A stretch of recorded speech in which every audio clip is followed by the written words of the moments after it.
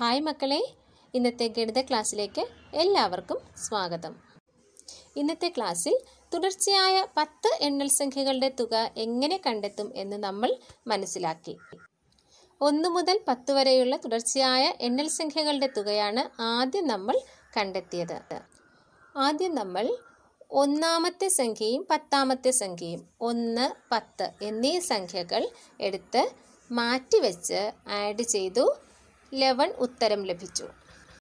തുടർന്ന് രണ്ടാമത്തെ സംഖ്യ 2, 9ാമത്തെ സംഖ്യ 9, ഇത് രണ്ടും താഴേക്ക് എടുത്തു വെച്ച് ആഡ് ചെയ്തു. ഉത്തരം 11, 11 ലഭിച്ചു. അടുത്ത സംഖ്യകൾ 3, 8, അത് താഴേക്ക് ഇറക്കി വെച്ചു. ഉത്തരം 11 ലഭിച്ചു. അടുത്തത് 4 + 7, 4ഉം 7ഉം താഴേക്ക് ഇറക്കി വെച്ചു. ഉത്തരം 11 കിട്ടി. അടുത്തതോ 5 + 6, ഉത്തരം 11 ലഭിച്ചു. അപ്പോൾ നമുക്ക് 11ൻ്റെ 5 കൂട്ടങ്ങൾ ലഭിച്ചു. ഇനി ചെയ്യേണ്ടത് 11നെ 5 കൊണ്ട് ഗുണിക്കുക. 11 × 5, 11 × 5 = 55, 55. അപ്പോൾ 1 മുതൽ 10 വരെയുള്ള തുടർച്ചയായ എണ്ണൽ സംഖ്യകളുടെ തുക എത്രയാണ്? 55, 55. ഇനി മറ്റൊരു രീതി പറഞ്ഞു തന്നായിരുന്നുവല്ലോ.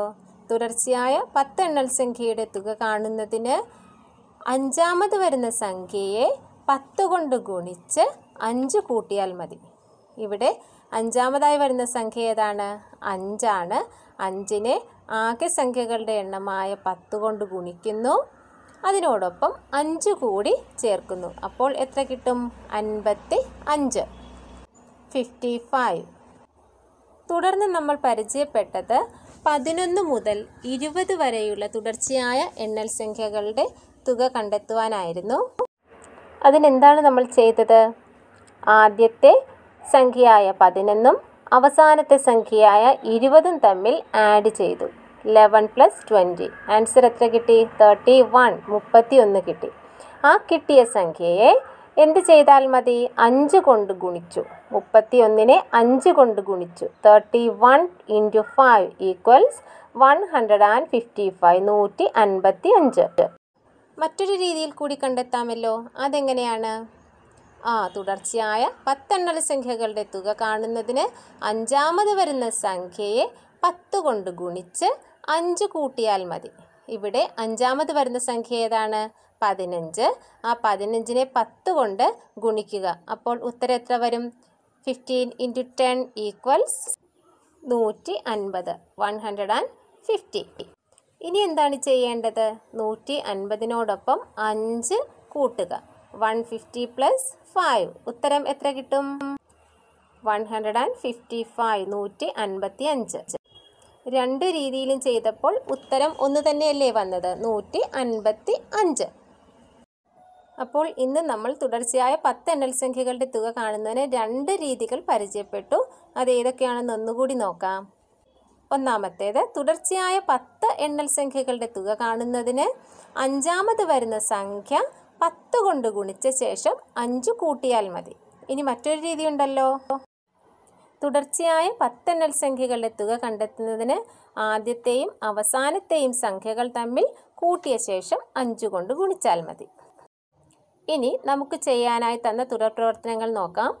41 മുതൽ തുടർച്ചയായ 10 എണ്ണൽ സംഖ്യകളുടെ തുക എത്ര?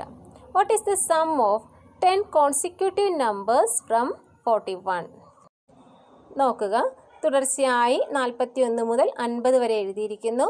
അതിന് താഴെ ആദ്യത്തെ സംഖ്യയും അവസാനത്തെ സംഖ്യയും 41 + 50, 40 + 50 എത്ര കിട്ടും? 91. അതുപോലെ രണ്ടാമത്തെ സംഖ്യ 42, 9ാമത്തെ സംഖ്യ 49, അത് രണ്ടും കൂടി ആഡ് ചെയ്തപ്പോഴും 42 + 49 = 91. അടുത്തത് 43 + 48, 43 + 48 = 91, 91. അടുത്തതോ 44 + 47, 44 + 47 = 91. അടുത്തത് 45 + 46, ആൻസർ 91, 91. ഇനി നമുക്ക് 91നെ 5 കൊണ്ട് ഗുണിക്കണം. 91 × 5. 91 എങ്ങനെ കിട്ടി എന്ന് മനസ്സിലായല്ലോ. അതിനെ 5 കൊണ്ട് ഗുണിക്കുക. അപ്പോൾ ഉത്തരം 455 455 എന്ന് ലഭിക്കും. ഇനി മറ്റൊരു രീതി നോക്കാം. നോക്കുക, നടുവിലുള്ള രണ്ട് സംഖ്യകൾ 45 + 46 ആഡ് ചെയ്യുമ്പോൾ 91 കിട്ടും. അതിനെ 5 കൊണ്ട് ഗുണിക്കുമ്പോഴും നമുക്ക് എത്ര കിട്ടും? ഉത്തരം 455 എന്ന ഉത്തരം ലഭിക്കുന്നുണ്ട്. ഇനി ഇത് നോക്കുക, നടുവിലെ സംഖ്യ 45. 45നെ 10 കൊണ്ട് ഗുണിക്കുന്നു. അപ്പോൾ എത്ര കിട്ടും? 450. 45 × 10 = 450. ഇന്നത്തെ ക്ലാസ്സിൽ നമ്മൾ നേരത്തെ പഠിച്ചതുമാണ്. 10 കൊണ്ട് എളുപ്പത്തിൽ ഗുണിക്കുന്നത് എങ്ങനെയാണെന്ന് പറഞ്ഞു തന്നു. എങ്ങനെയാണ് ഗുണിക്കേണ്ട സംഖ്യ?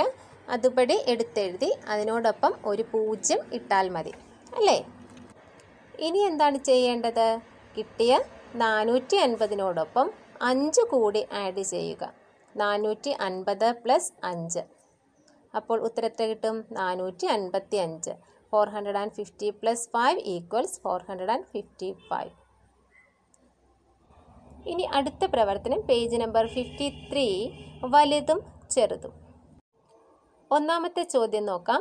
ഏറ്റവും വലിയ രണ്ടക്ക സംഖ്യയും ഏറ്റവും വലിയ ഒരക്ക സംഖ്യയും കൂട്ടിയാൽ എത്ര കിട്ടും? ഏറ്റവും വലിയ രണ്ടക്ക സംഖ്യ 99, ഏറ്റവും വലിയ ഒരക്ക സംഖ്യ 9. ഇവ തമ്മിൽ കൂട്ടുമ്പോൾ എത്ര കിട്ടും? ഉത്തരം 108. The sum of the largest 2-digit number and the largest 1-digit number 99 + 9 = 108. അടുത്തത് ഏറ്റവും വലിയ മൂന്നക്ക സംഖ്യയും ഏറ്റവും വലിയ രണ്ടക്ക സംഖ്യയും കൂട്ടിയാൽ 999 + 99 സമം 1098. The sum of the largest 3-digit number and the largest 2-digit number. Answer 999 + 99 = 1098.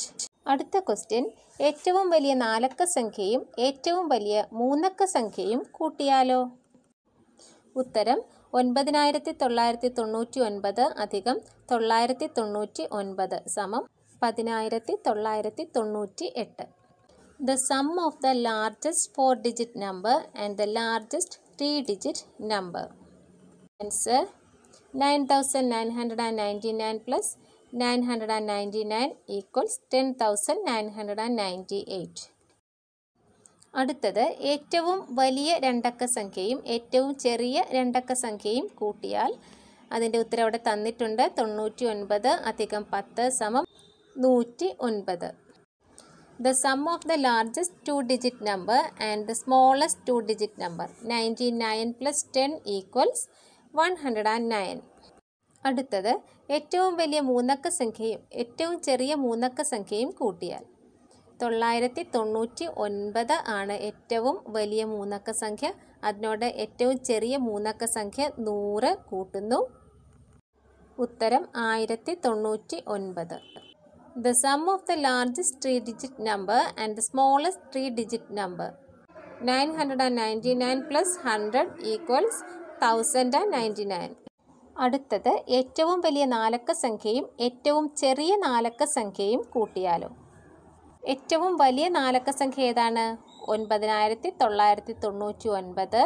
ഏറ്റവും ചെറിയ നാലക്ക സംഖ്യ 1000. ഉത്തരം നോക്കാം. 9999 + 1000 സമം 10999. The sum of largest 4-digit number and the smallest 4-digit number 9999 + 1000 = 10999. ഇത്രയും പ്രവർത്തനങ്ങളാണ് നമുക്ക് ചെയ്യുവാനായി തന്നത്. പ്രവർത്തനങ്ങൾ വേഗത്തിൽ ചെയ്യുക. പുതിയ ഒരു ക്ലാസ്സുമായി അടുത്ത ദിവസം നമുക്ക് വീണ്ടും കണ്ടുമുട്ടാം.